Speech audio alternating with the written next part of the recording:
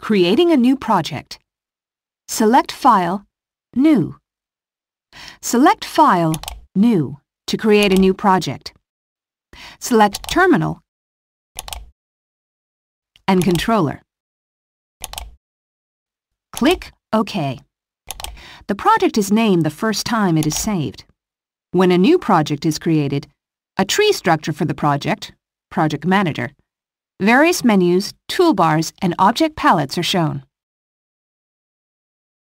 Open the Block Manager. In this tutorial, we will use the Block Manager as a starting point when creating our project. Select View, Block Manager to activate the Block Manager. Save the project. Save the project by clicking the Diskette symbol, or select File, Save As. Specify a name for the project and the save destination.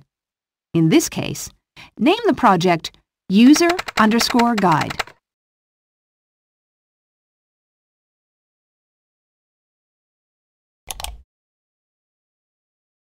Add an object. Double-click Main in the Block Manager. The main block is opened.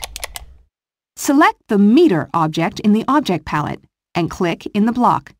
The Properties dialog for the object now opens. Type D0 in the Analog Signal field on the General tab. Click OK. The object is now shown in the block. Drag the handles to resize and position the object as desired. When, for example, adding objects or drawing graphics in the work area, the Undo function in the Edit menu can be used. The keyboard shortcut Ctrl-Z can also be used.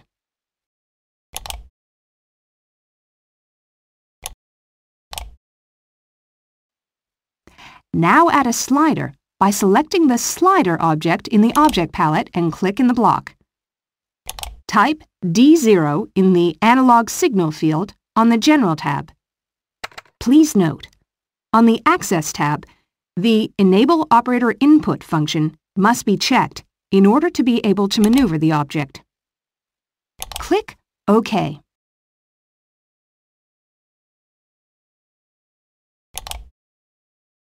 This segment is finished. Please click Next to continue with the next segment.